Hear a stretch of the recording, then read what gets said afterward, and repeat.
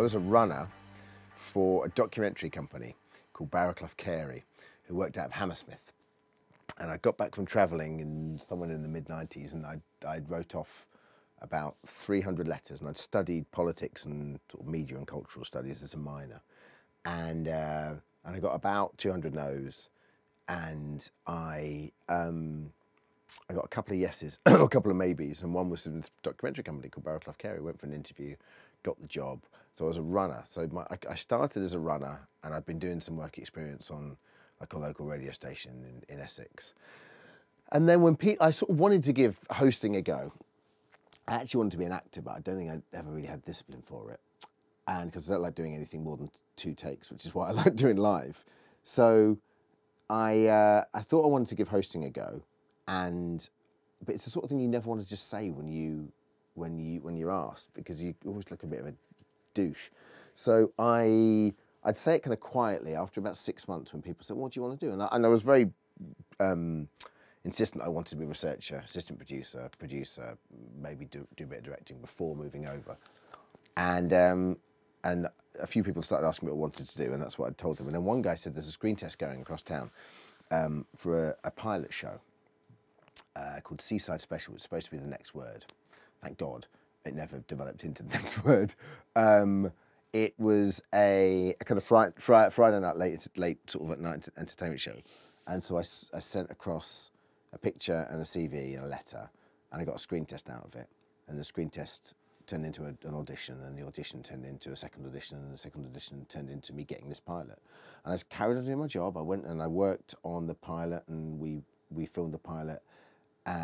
It didn't. I think we did 2 pilots. Didn't get commissioned, but then I had a show reel and an agent out of it, and then same agent I'm with now. And I went back to work, and I learnt how to be a researcher. And I learnt how to be an assistant producer. And I was just breaking into producing when the fruits of that pilot and that show reel and me going across town to do auditions and whatnot came to bear, I suppose, and I was able to sort of do it full time. But that first pilot I did, Seaside Special, I did here.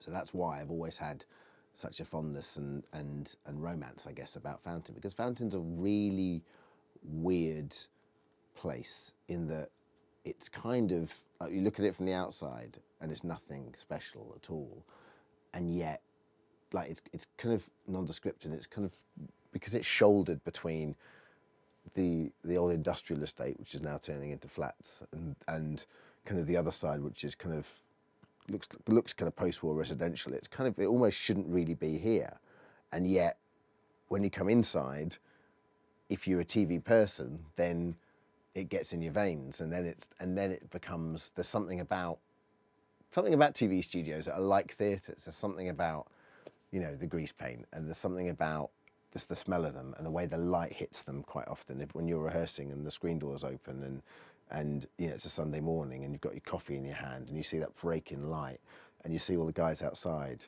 the hands and the riggers just working, and the guys sorting the lights out while you're on stage rehearsing and going through your lines. And there's something very addictive and mesmeric about that. And once that gets in your blood, it's very, very difficult to wean yourself off it. It's a fantastic experience, and this place is you know, it's been crucial to me. So I've got a huge soft spot for it.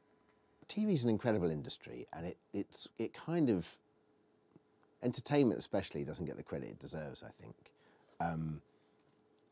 It's a very exciting industry to work in. I was amazed when I meet people and they say things like, "I'd never want my kids to work in TV." And I think, why in the world wouldn't you want your children to engage in this fun, diverse, challenging industry that it's just so rewarding? That's the great thing about working in telly.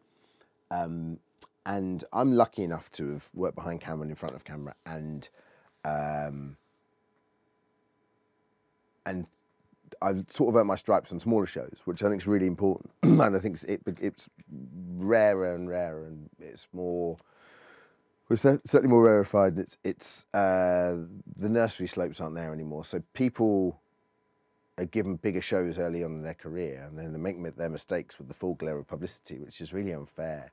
So I was lucky that when I first started, late 90s, early noughties, I was able to work on shows like Big Brother's Little Brother, for example, and T4 was the two shows I did early doors in my career, and I helped produce Big Brother's Little Brother, that then you're able to make your mistakes without anyone watching. So then when you do get a big show like the X Factor, yeah, you're never going to not make mistakes. That's just natural. That's, you know, that's live television. But you serve an apprenticeship. And so by the time you do something big like the X Factor, and don't get me wrong, my first show, I was petrified. But at least I knew I was experienced enough to do it. And, you know, 8, 9 years down the line, I still get nervous on Saturday and Sundays. But you know, you go through the process in your head and you go, well, as long as I do all my homework, then I can't have prepped anymore. So when stuff goes wrong, stuff goes wrong. But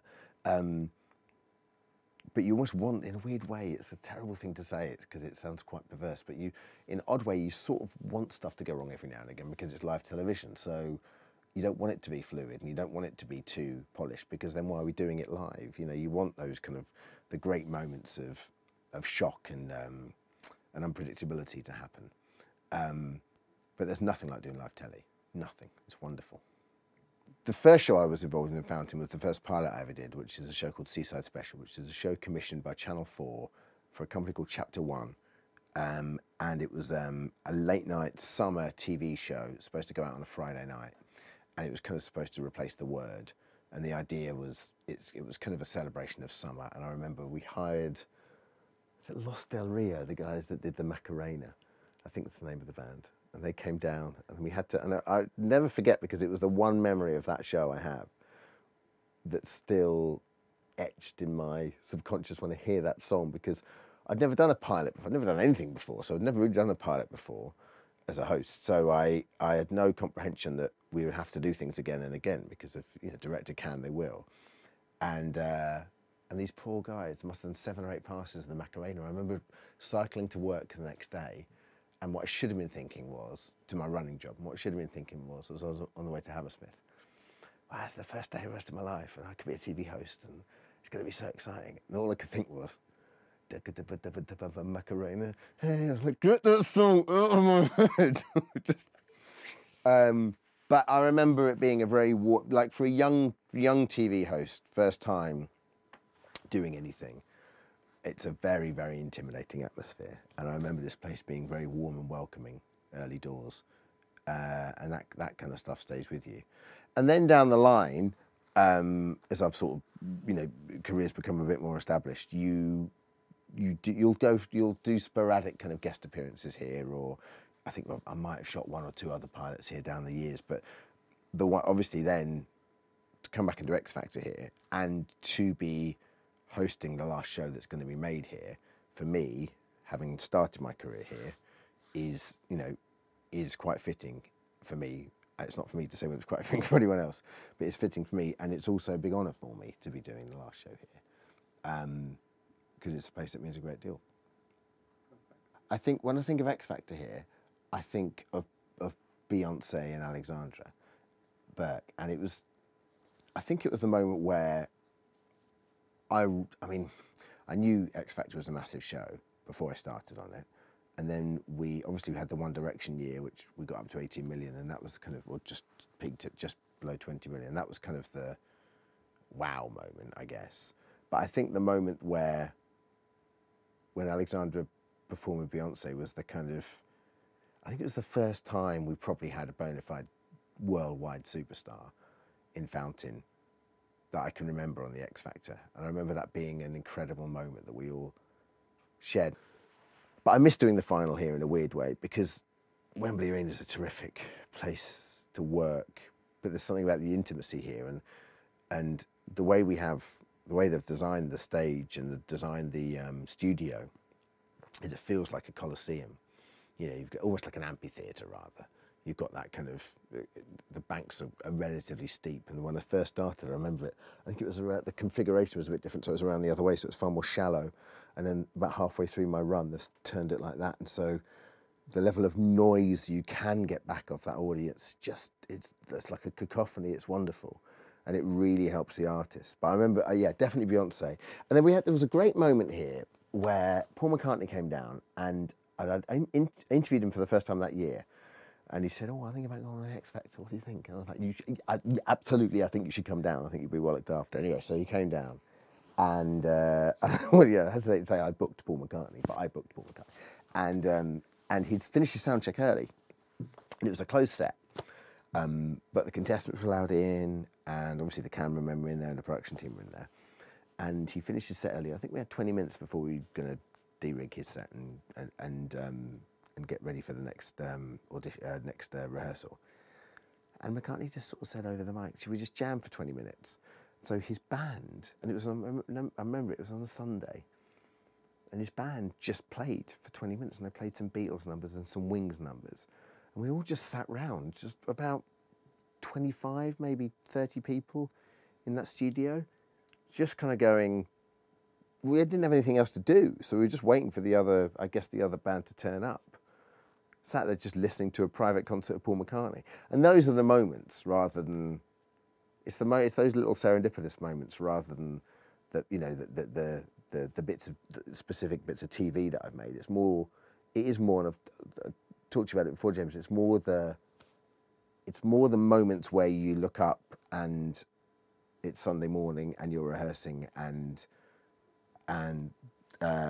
the scene doors open and the light comes in and everyone's working around you and you know, I'm just trying to get my words in my head and my blocking and my business right, so I know where I'm tending to my cameras and stuff. But I don't like being on stage on my own. Then I like the fact that, you know, Nicky and the Stagehand boys are kind of working behind me and, you know, give me a little dig from time to time, and you know, that for me. That's what I love about this place. You get a genuine feel of team here. You know, there is a nice team, and there's no, you know, for an enormous light entertainment show that has some big characters on it, you never get the impression that there's just one star. Even Simon, who's, you know, all of our bosses, you still get the impression here that he is part of this team, and I think a Fountain's a lot to do with that. When Sharon quit on my first show, that was definitely the most formative experience that I've had at Fountain, and probably the most formative experience I've had in my career. Because up to then, I'm doing this little Channel 4 show, and you know, we were exactly what we said in the team. We were big brothers, little brothers, so we were allowed to kind of get away with murder and have a lot of fun and you know, kick our big brother in the shins and run away every now and again. And suddenly here I am, I'm sort of catapulted into the big leagues, and I'm trying to do the maths in my head because I'm thinking, like, 4 judges, okay, that's cool. And then, so he's obviously going to vote for his act. They're obviously going to vote for their act. So it's obviously down to the other 2 judges. And then out of nowhere, what I wasn't expecting my first week is for one judge to have 2 acts in the bottom 2. And in my head, I just thought, well, it's obviously just going to go to the best out of 3. But I was expecting Sharon to opt out. And it was the shoes, I remember. That was the key. It wasn't about the fact that she effed or blinded. It was the fact on Saturday night television, she kicked off her shoes. And I remember thinking, that's odd. Why would you do that? And then she went, "Dermy, I ain't doing it," and just walked off. And in your head, you're still going, well, there's 3 there, so I just know I'll just go with the other 3. But you can't help, a little part of you is going inside, Sharon Osbourne's just walked off your TV show on your first day. What have you done? There's a great story afterwards where Richard Holloway, who's our exec from the time was our exec, is now, you know, now runs Thames. But Richard went to see her, and she went, "Richard, you want reality? Well, this is effing real."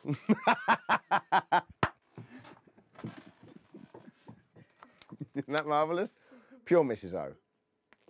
That's perfect because we've got Richard.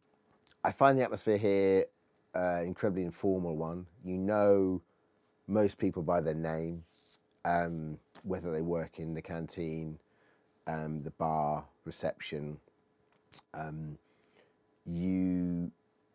It feels it's a very warm place. I think it's a great TV studio when you go live. Partly because of all the reasons I've said before, you know, the way it's configured is it feels kind of wall of noise. it's a tight studio, which is what I like. It's big, obviously it's a huge studio, but it's a tight studio as well. It doesn't feel, you know, you play some places, and I always think, my philosophy has always been, if people in the room are having a good time, people at home are having a good time. And when you get to a certain size of venue, that has to go out the window. So if you're hosting in the O2 or Wembley, then you've got to play to the camera because the venue is too big, sort of.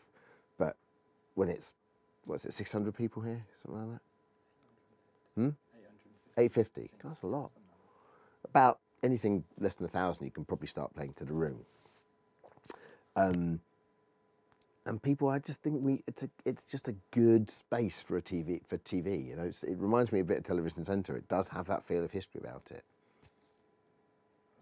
It's very sad that this place is closing. And I don't run the business that runs this place. I don't know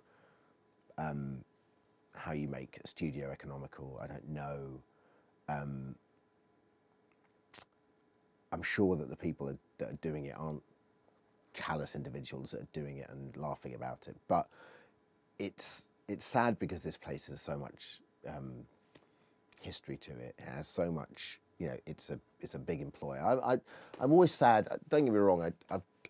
We need more houses, and especially in brownfield sites. I mean, I hate the idea of carpeting over the whole of the southeast of England. It feels like that's what we're doing, and you know, without adequate infrastructure to support it, and also just because it's profitable doesn't mean it's the right thing to do.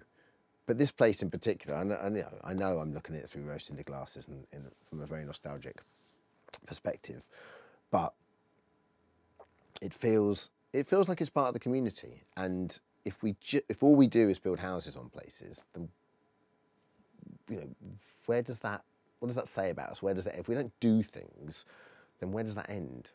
You know? I think Fountain's a place I will always owe a great deal of gratitude to. It's a very small half acre, something like that, that will always have a warm place in my heart. And I think whenever I'm lucky enough to come up to Wembley to see my football team play, whenever I'm lucky enough to come to Wembley to see my football team play, or go to the arena to see a concert, you know, I'll always have a little misty-eyed moment, I guess, when I look over here and see flats.